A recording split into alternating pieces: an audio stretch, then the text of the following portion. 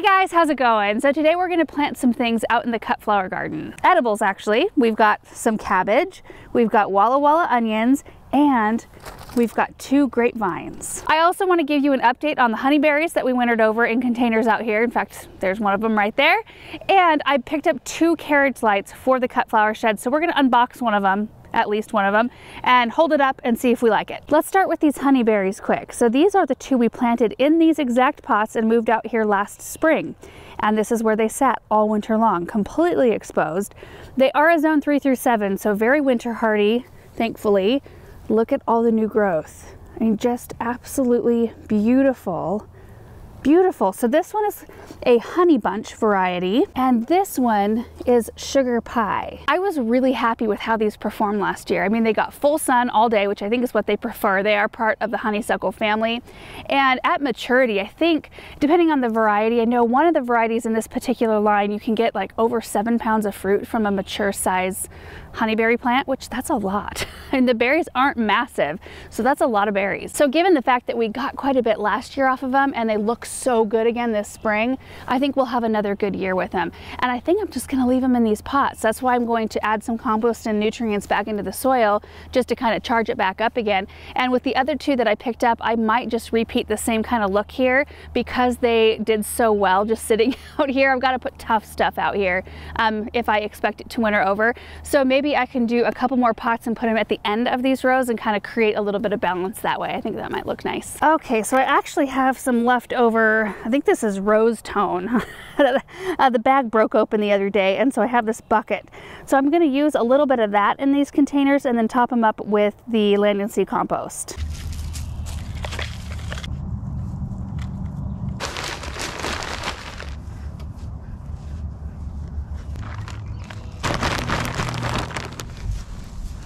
And there we have it. Super easy little chore to get done there. Give them a little recharge as they are starting to put on new growth and starting to bloom. And we'll go through and water later. I'm going to water everything out here later on this afternoon, so we'll water it all in. And then once we run our drip, which originates over here, so we run a water supply line along this side of this kind of quadrant of the flower garden, and then we tee off of that to run our drip tape this way. But once it gets to the end here, you can see where the coupler is. This will just pop right into the drip line, and then this is what waters them throughout the summer. And there's the second one. I think they look really nice and ready to go for the season. I tucked their tags in the side here. I'm going to make them nicer looking tags to pop down in so we don't forget which variety is which.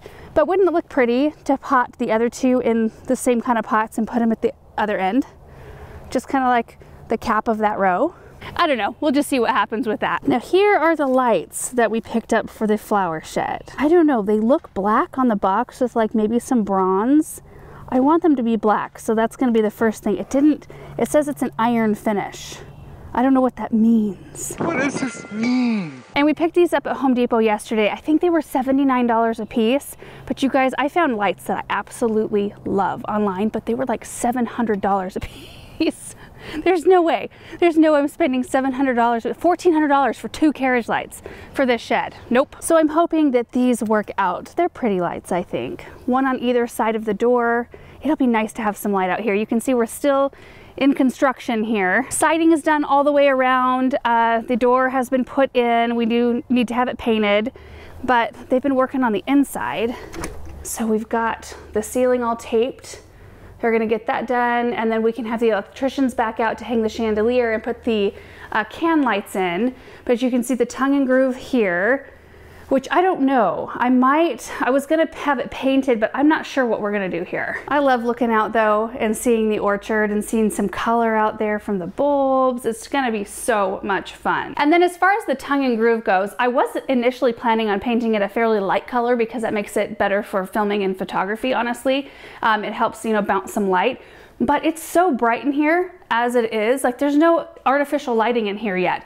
And once we get can lights put in and we have the chandelier in here and all the natural light coming in, it may not be as necessary for me to go really light, which is kind of against the grain for me. I like dark, moody colors. Not that I would go dark in here, but anyway, all that said, I think I'm just gonna wait on the inside to kind of see once everything's kind of been finished up. That'll probably be the last step. Let's get one of these lights out.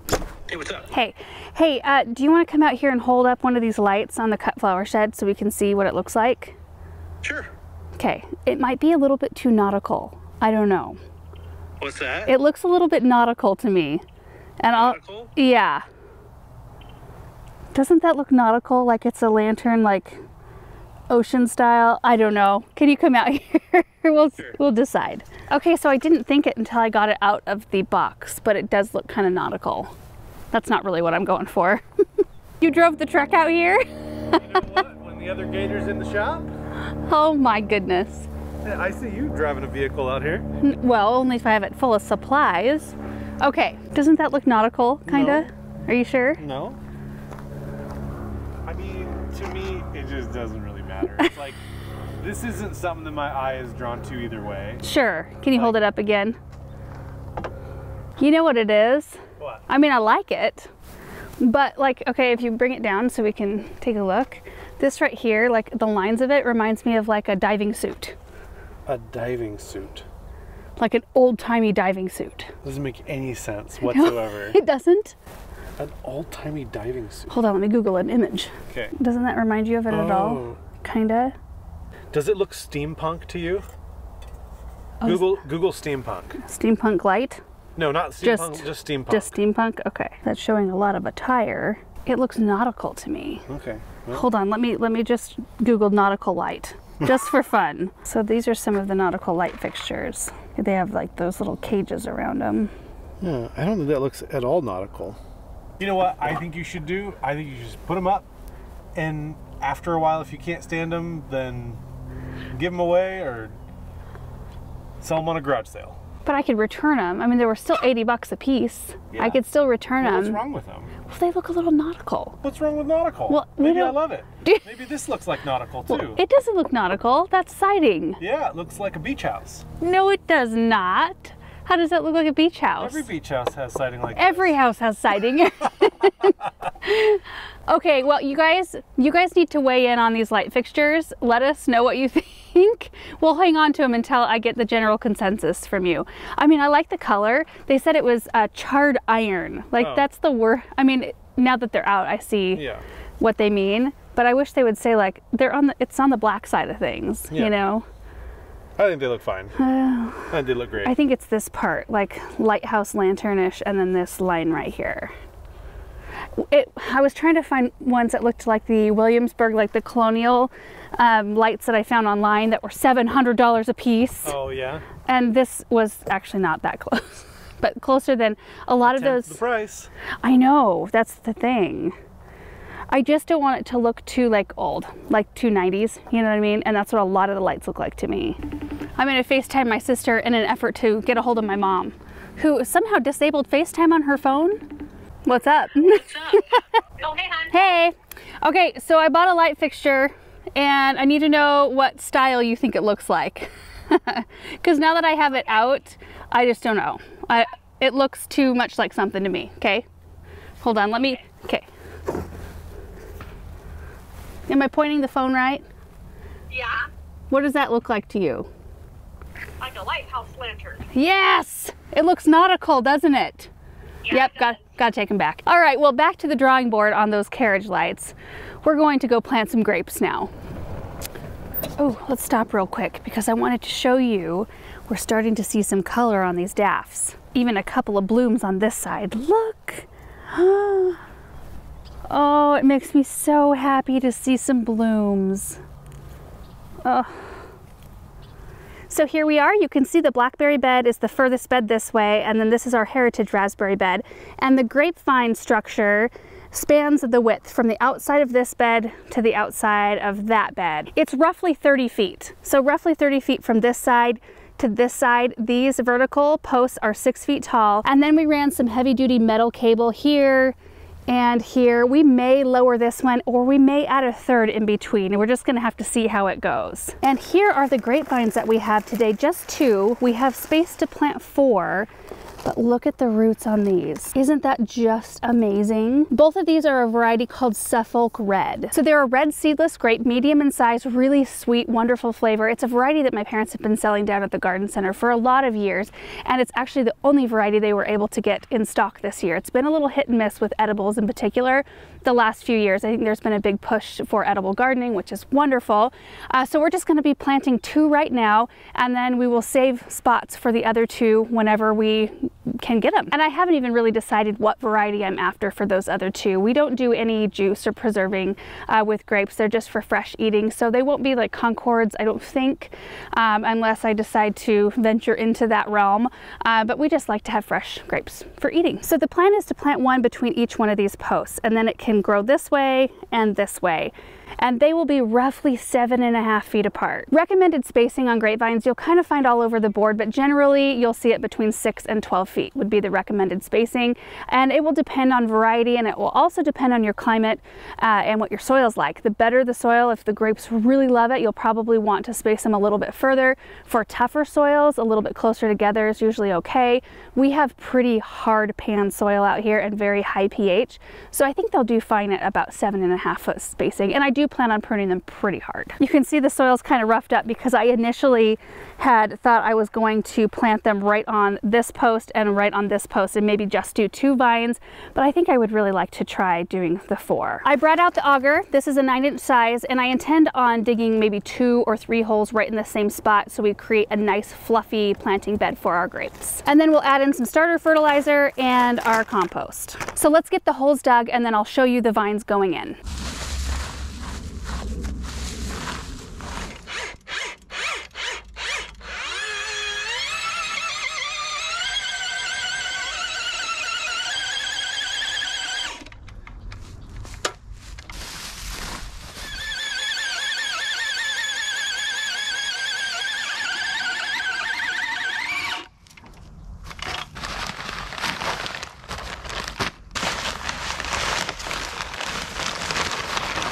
All right, so let's take a closer look at these roots. It's a beautiful root system, and I think this hole will be perfect. I did 2 holes with the auger. That way we can spread the roots out nice and even, but you can see the first root comes out right here, so we will be burying the stalk right here, right above that first root. Okay, so here's native soil.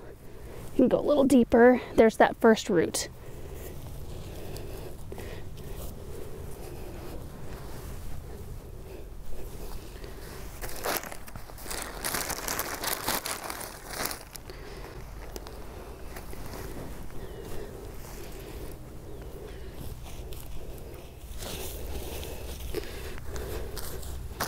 Okay, so you can barely see them, but they are both planted. Here we go. And once it reaches this height, we'll start training them a little bit harder. And then there's the second one right here.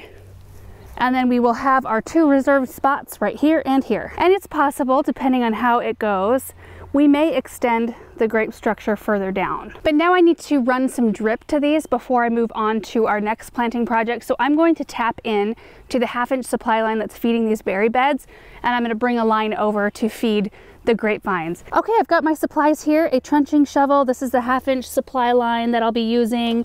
It's 1/2-inch Centennial drip tubing is what it says on it.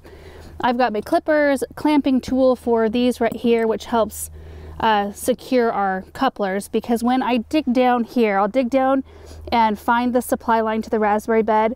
We will cut it and put this coupler in so that we can take off in this direction with this line. This is an ender right here, so when we end the line, I'll use that and then some landscape staples to tack it down. Okay, so I'm just gonna start digging.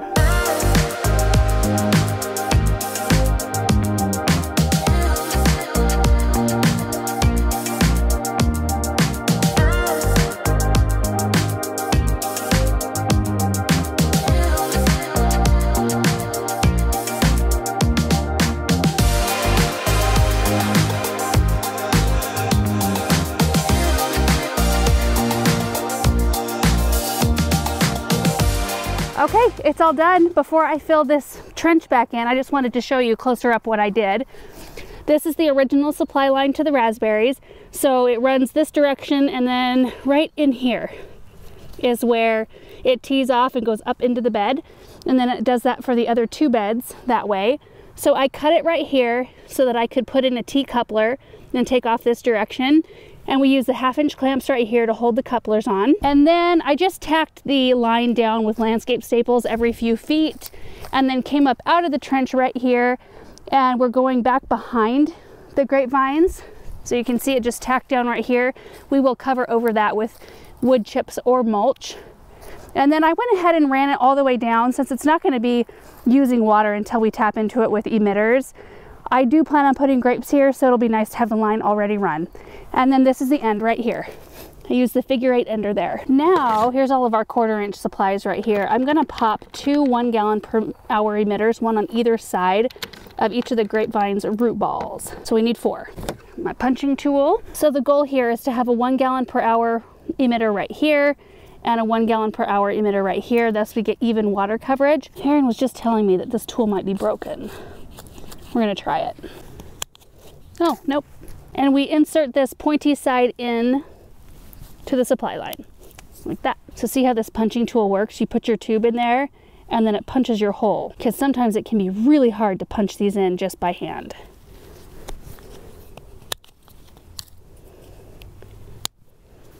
Done.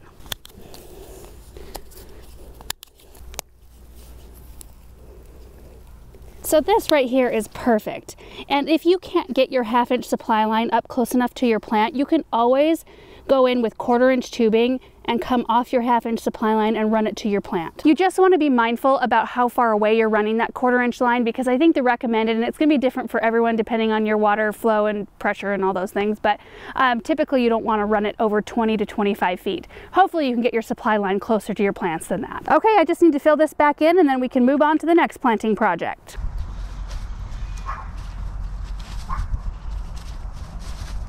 Before we leave this area, I have to show you how these raspberries are doing. Oh my goodness, are they ever filling in? And these canes, some of them look like they're dead, but they're not. The buds are coming. They're just a little slower. Like this one's super fast, and these are a little bit slower. Then we've got a couple of fast ones. I don't know. Either way, we have an incredibly full bed of raspberries. Let me walk down this direction. These are the ones we mowed down. But look at all the starts coming up. And I do have people coming this afternoon to dig all of these starts up and take them home. I contemplated burying some of that like bamboo shield. It's just like a heavy duty, I don't know if it's plastic that you put under the ground, and it's just a root shield. Like it keeps your plants corralled. And I'm considering doing that because this is going to be a perpetual thing. I think the raspberries coming out, they're fairly easy to pull. You need to have good gloves on to do it, or if you've got people who want to come dig them, I mean, free plants. And the fall golds, which just is amazing, they're also kind of suckering out. I'm going to dig those out and plant them right in the bed here, and they're also filling in. Beautiful. We've got some weeds too. Okay, let's move to our next area. Whew. Some of my fabric has come loose. So this is where I recently planted the ranunculus and anemones, and they're actually doing really well. I have this side open because it was actually getting too hot under there, but all of the ones that weren't really showing a lot of growth are showing quite a bit of growth. Samantha pulled all of these tags up. So I have no idea where one of these varieties starts and where it stops. So we're gonna have to wait until they start to bloom. And then the ones, look at all the growth here. The ones down here, this is why I started putting the side up, because they were kind of starting to yellow. Like they were getting a little bit stressed because it was so darn hot underneath the cover. The reason that I put the cover on was mainly because of our wind. I wanted to protect the poor plants. I could probably take these covers off at this point. But when I planted these rows, I went ahead and amended this whole entire row. So there's compost and biotone already here, just because I was in the process of doing it. So I figured I'd just go ahead with it. Anyway, I think I'm gonna come in with onions right here since it's ready to go. And this is the only quadrant we have drip run to. The other ones don't have it yet. And the reason for that is we forgot to order more drip tape. So it won't be here till next week. And honestly, like I could plant the cabbage like I did last year. I had it lining, in fact, let me show you, it was really cute. I had it lining this pathway right here. It was before construction even started on the cut flower shed. I've just always loved the look of cabbage. But if I planted it there today, then I would be hand watering it for at least least a week, probably longer, because it's likely when the drip tape arrives, we won't be ready to just run out here and run the drip tape. And it's nice to run drip tape when you don't have anything already planted. Just not have anything in the way is nice. So I think what we'll do is go ahead and amend this row and plant our cabbage there this year. It's good to change it up every year anyway. So again, for our onions here, we have Walla Wallas. There's a whole bunch right here. Probably not going to be planting as many as last year because I still have quite a number in storage, but we separate all of these. We separate them all and they're each one individual plant and they'll each become a nice big onion. And then I think we've got a couple different kinds of cabbage. This one's called Tiara, which says it's a medium-sized green heads that are extra thin and tender, mature early, so it's a 65-day. Let me double check. I thought I had more than one variety. Oh, yeah, Crystal Vantage. This one is a rapidly maturing small cord green cabbage with incredibly sweet flavor and crunch, resistant to bolting, 65-day. So we've got a whole flat of these that we'll be planting out. So we'll plant them out. I'm gonna water them in by hand with a hose today. And then after that, the drip will just take off and do the job for us, which is awesome. Also, before we plant, I do have some plants that came back, which is so exciting. I'm just gonna leave them and see what happens. We've got 2 part rows of larkspur, and then we've got 1 row of what looks to be part larkspur, part orlea, whitefinch orlea. And then I've got a couple of pincushion flowers that need water and grooming. But I think these are Fama pincushion flowers, the white ones. I'll take it. Anything that wants to come back in this space can have at it.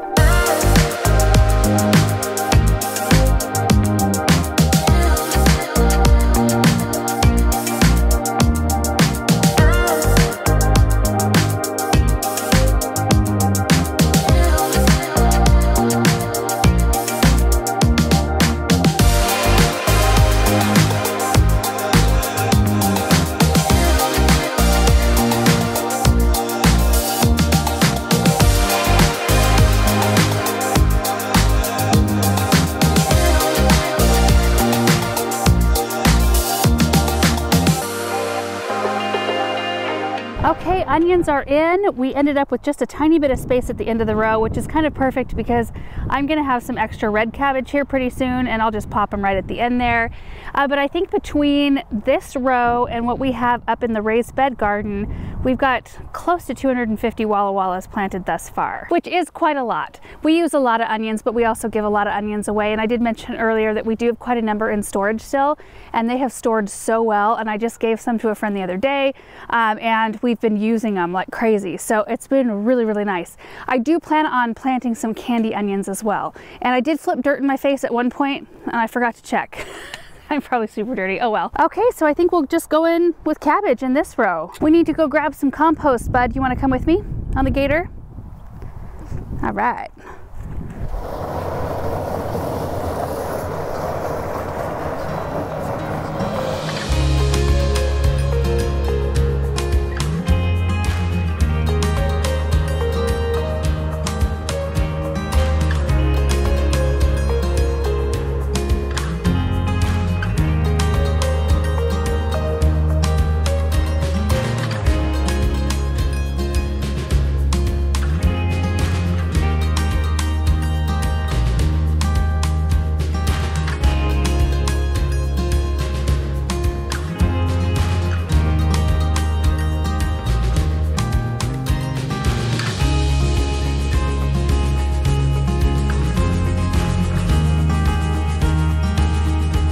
All done. And we've got some space right here, the cabbage end, maybe about 2/3 of the way is how far they made it. So onions, especially like with the Walla Walla types that get really nice and big, we try to space about 4 to 6 inches apart, which works perfectly because our emitter holes are every 6 inches. And I try to make sure that a root ball or the root balls end up right next to an emitter. So you can see like right here, there's an emitter, there's my plant, there's the emitter, there's the plant, same on this side. And then since I've got 2 rows running, the water soaks in enough to do a row right down the middle. And I kind of try to zigzag with them so that I kind of optimize the spacing. So we've got 3 rows of onions here. And then with our cabbage, this is the Crystal Vantage variety that requires 30-inch spacing. So they get a lot bigger than the other variety, which is called Tiara. and these require 15-inch spacing. When I started to plant this variety, I was going every 12 inches because I was trying to line the root ball up with an emitter, and I stood up and I was already halfway done planting, and I just thought those are way too close together. What am I thinking? So I ended up popping a whole bunch of them out and replanting them 18 inches, so every third emitter. And they look a lot better. I think they'll be a lot happier, less crowded. So while I think it's important to put the plant right up next to an emitter, especially in the beginning, because they need that moisture, especially cabbage. They want to be consistently moist all the time and have a cool root system. But once those plants get a little bit bigger, those roots are spreading out and they're utilizing that water that's dripping even in between the plants. So I find that for our purposes, because we have so many zones to run, that doing the 6-inch emitter spacing just soaks the area much quicker and much better, and we do not have to run the zones as long. So everything got compost and starter fertilizer today. That's probably all the cabbage will get. It's a short season crop, 65-day. I might come along midway and give it fertilizer, probably not. And then the onions though, all alliums in general, garlic and onions, they want to be fed a lot. They're heavy feeders. So I'll probably come along with Garden Tone once, maybe twice before the end of their season, which is much longer. I think it's 110 or 120 day crop. So anyway, thank you guys so much for watching this video. I do hope you enjoyed it and I hope it was helpful.